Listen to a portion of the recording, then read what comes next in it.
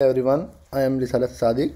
So today let's talk about JSON encoder and JSON decoder in Swift.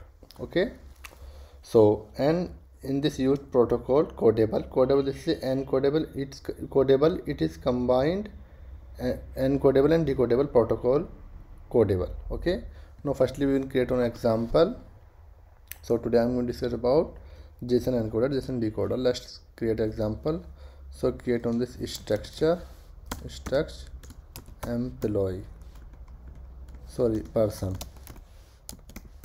which is type of codable protocol. Okay, now we're gonna get a var name, which is type of string, and var id, which is type of integer. Okay, now we're gonna create on the instance, create model and instance object.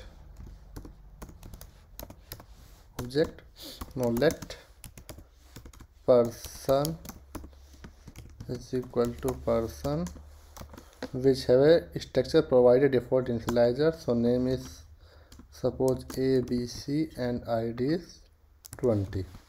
Okay, no, then create object encoder and decoder. So let encoder is equal to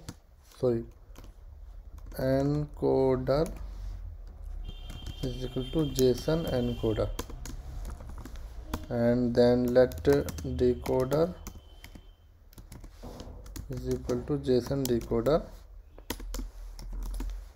And so firstly use of encoder. Okay, encoder is used to convert model into data. Okay, encoder is to convert model into data. So let data is equal to try encoder dot encode value suppose which have a person. Okay, now print on this data. Command Z and print data. So now printed data. So data is 22 bytes data is created. Okay, now we are going to use a decoder. So let decoder is used to convert data into model. Decoder is used to convert data into model. So this is a decoder. Let model is equal to try decoder dot decode. So decoder, and this is a decodable protocol and form data suppose which have we can create on this data. Okay, now create on data and which have type of model. So our model create on this person model created. So person dot